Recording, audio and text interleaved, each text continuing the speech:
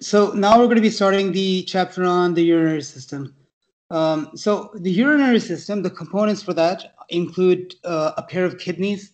There's two ureters, there's a bladder, and a single urethra. So again, kidneys, they end up filtering blood. Okay, they help maintain your water balance. They help maintain your pH, your blood pH. Kidneys, they do a lot. It's critical. It's crucial. You can't live long without a liver. You can't live long. This is one of the organs that you can't live very long without. So yeah, after the kidneys, they filter that blood plasma. They end up returning the vast majority of the water as well as the solutes back into the bloodstream. The remaining water and solutes, whatever is left that's removed, they end up making what is referred to as urine. So here you go. You can look at the photograph.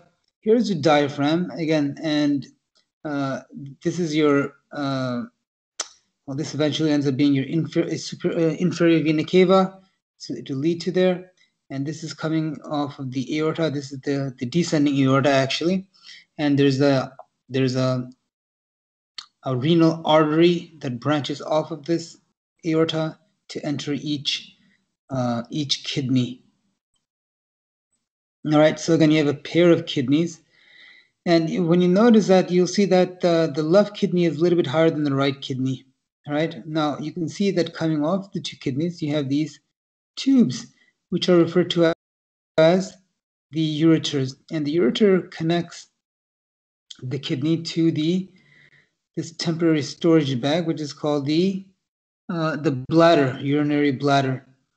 And the urinary bladder has this opening, or not opening, a tube called the urethra, which enters eventually, it opens to the outside of the environment of the urinary system, for that matter. Again, here's another photograph of that. Another picture of the kidney. You see over here, sitting on top of the kidney, you have these adrenal glands, or the suprarenal glands.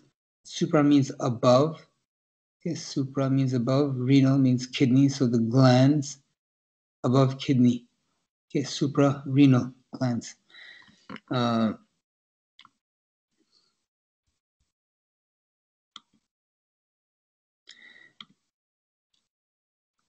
So in terms of kidney function, I told you about kidneys maintaining your blood pH. Aside from that, they maintain your blood volume. Also, they regulate the ionic composition of blood. They help regulate the levels of enzymes within the blood as well. They help maintain blood pressure. They help maintain the osmolarity of blood. They also they produce certain hormones, and they also help control your blood glucose levels. And again, what we all know mostly is that the kidneys, they produce urine, right? And urine is just one of the removals of not only foreign substances, but also things that we may have in access end up being removed as well through urine. Right, when you look at the external anatomy of the kidney, you see that there's a hilum, a renal hilum. Then there's 3 layers of tissue that surround the kidney. There's a capsule, which is the deep layer. There's the adipose capsule, the middle layer. And then there's the fascia, the renal fascia, or again, the superficial layer that's present.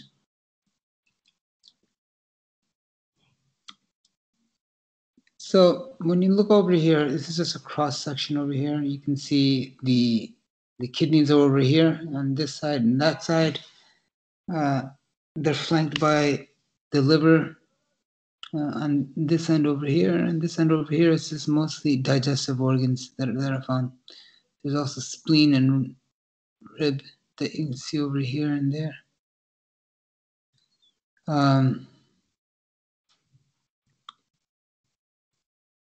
More pictures. When if the kidneys, they start to droop, one of them is drooping, that's called nephroptosis, right over here, okay? Nephroptosis.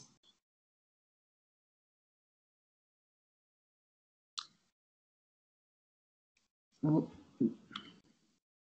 right. Now, internally, as far as anatomy goes for the kidneys, there's two parts. There's two main regions.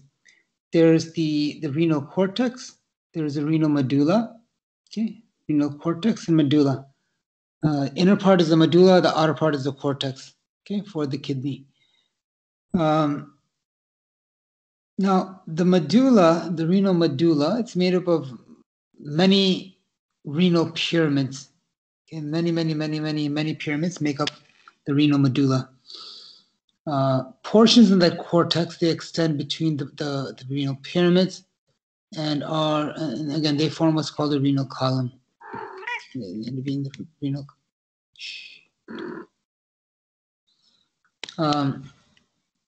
Nephrons, renal papilla. All right, let's look at photographs to go over these.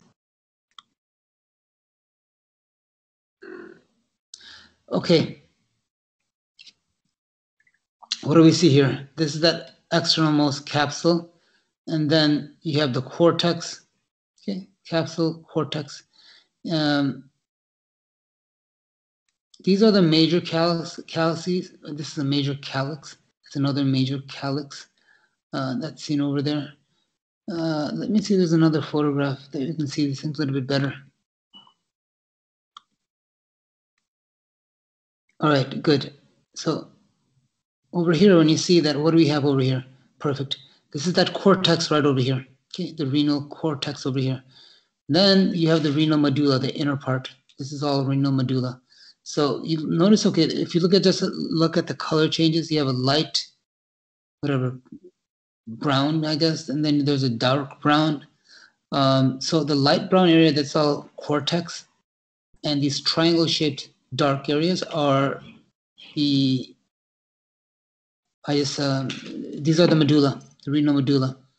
So now between the medulla, you have these areas over here. Those are called the renal columns. Okay, so this is the renal column that you have. What else is there?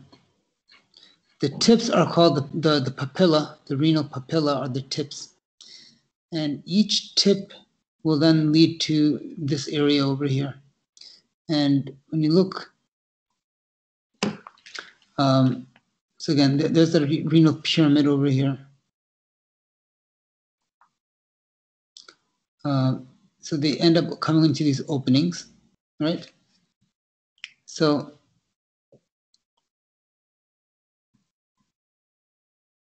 all right, let's see. They have another photograph.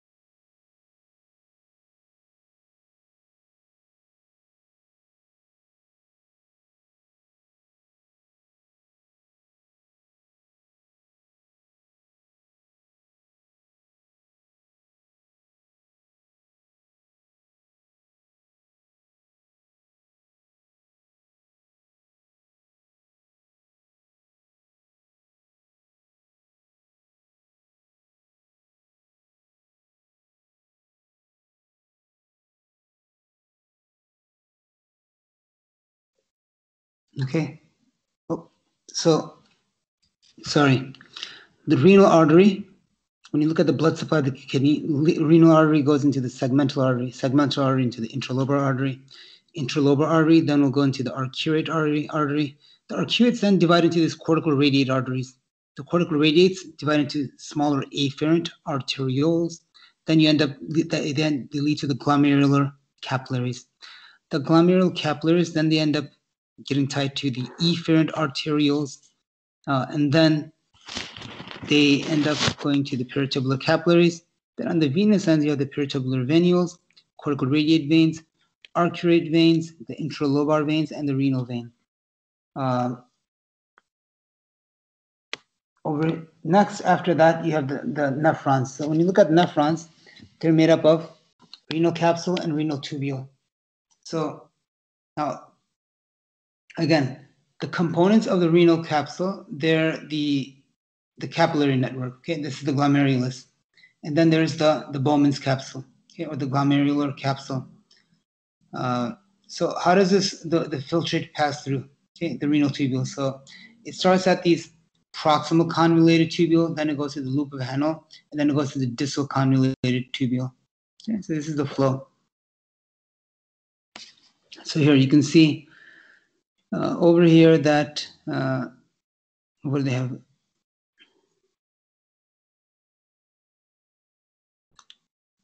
Right, so they have the efferent arteriole. Well, they don't have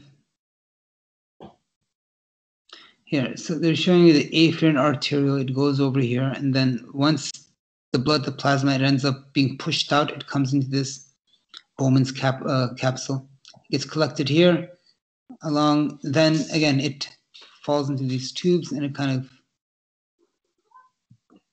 goes out. It comes from this tube, and then it just kind of gets filtered out. Everything comes out, and then it's surrounded by capillaries. Then it ends up getting reabsorbed. Everything minus the junk. And then eventually all that garbage or junk, it ends up coming and collecting over here into these tubes, which then eventually, drop by drop, again throughout the day, ends up turning into urine. Here's another photo that kind of goes over the same thing that I kind of told you.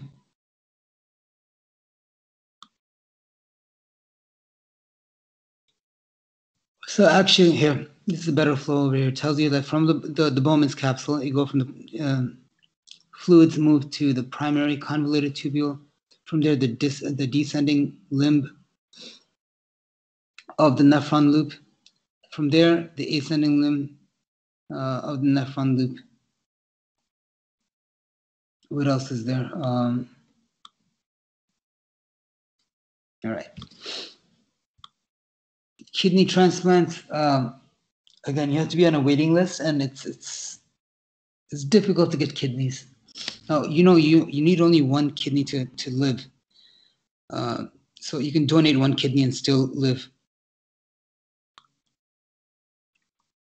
So here you can see, this is that Bowman's capsule over here. So as blood comes, the particles, they can move freely, they can fall out where they want.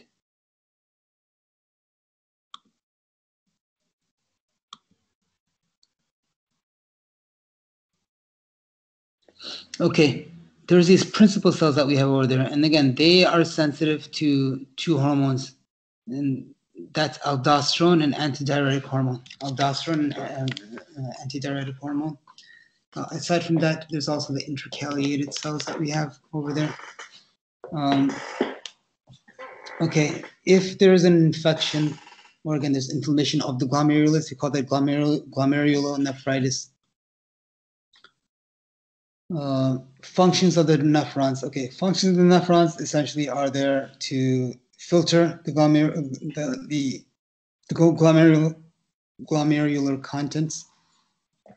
It reabsorbs water and other ions that it needs, or that may be in low amounts in the body, and then it ends up secreting whatever it doesn't need. Okay. So here you go. You can see here. Here's that glomerular capsule. Here's this afferent arteriole. Here's the efferent arteriole over here. So as that filtrate is moving through, as it's moving through, okay, a lot of things end up being pushed out. Other things come back in, and then they start to pass through. Right? And then also you got blood vessel that's running the length of this tubule as well.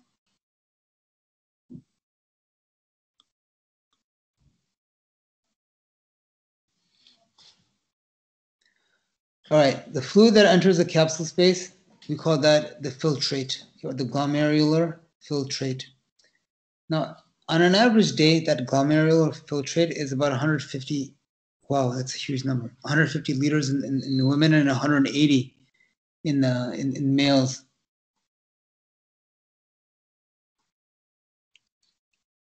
Okay. Now, just as we saw in capillaries, you end up having the same thing over here. Through the fenestration, those filtered substances, they move from the bloodstream, okay, through these barriers. There's a basal lamina, there's these pedicels, and then there's the fenestrations.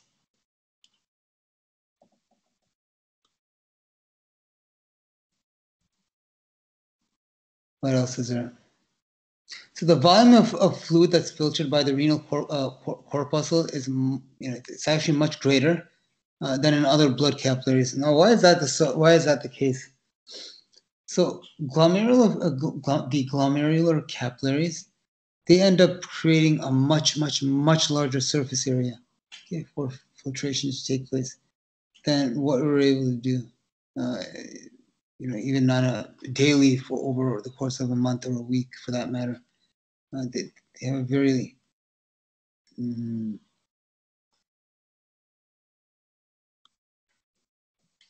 okay. Again, you can see some of the fenestrations over here. All right.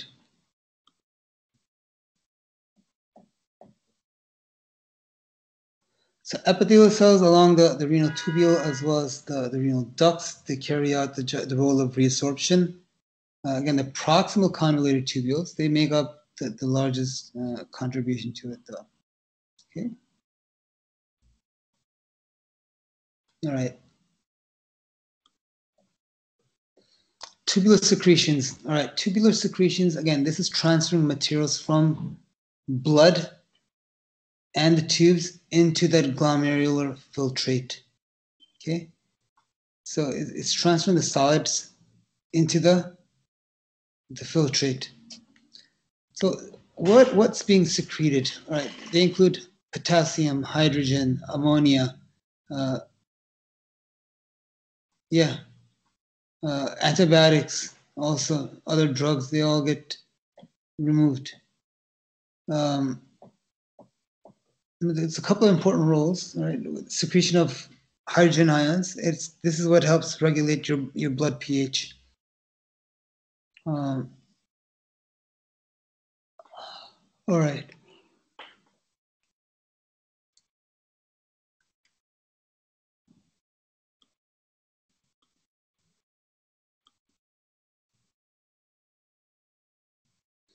When your kidneys don't work, we call that renal failure. And at that point, you need dialysis. This is where they connect you to a machine. The machine essentially takes out all your blood, passes through a filter, and then it returns it back to your body. It's painful, it's discomforting, and again, it's a threat because you can get an infection there. Now, ureters, they transport urine from the renal pelvis of one kidney to the bladder, the urinary bladder.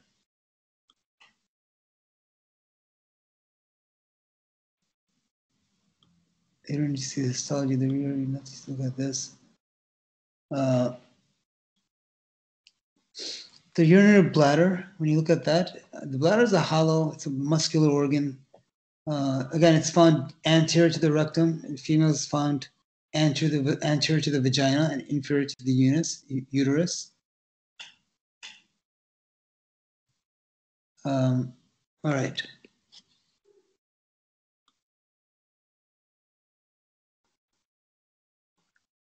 Now, the three coats, we'll go over it. So again, as far as what makes the walls of the urinary bladder? So again, the three layers. So you have the adventitia. This is the serosa. You have the muscularis. Okay, this is the muscular layer. And there's just two layers of muscles. There's an internal urethral sphincter, and then there's the external urethral sphincter. And then there's the mucosa, here the rugae.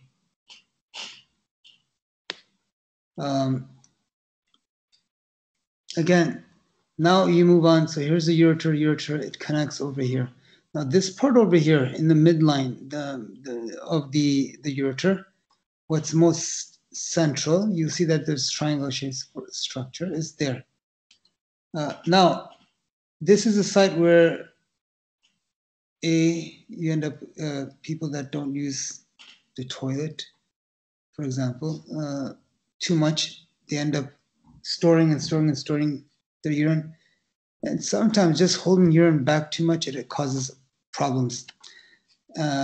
Especially if you don't clean yourself properly after you urinate, you can end up having bacteria that start to grow over here. This is the opening, right? So it starts to grow backwards in these individuals, unfortunately. And then it causes infection in the urethra as well as over here into this part. Yeah, that's what I'll do.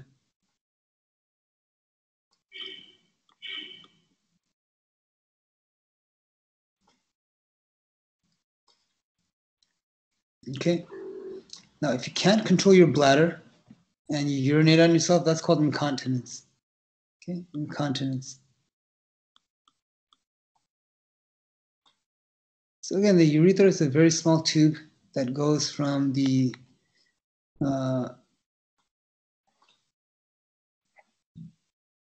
exterior body. Okay, yeah. So it's going to connect your bladder to the external of the body. That's the job for the urethra. It's another tube.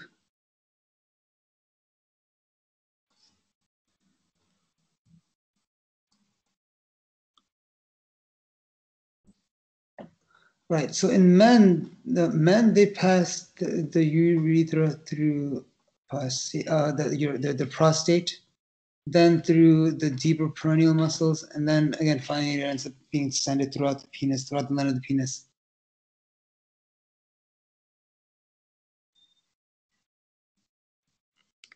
Okay. Here you go. This is the bladder. As you can see in males, the bladder kind of passes through this part over here. So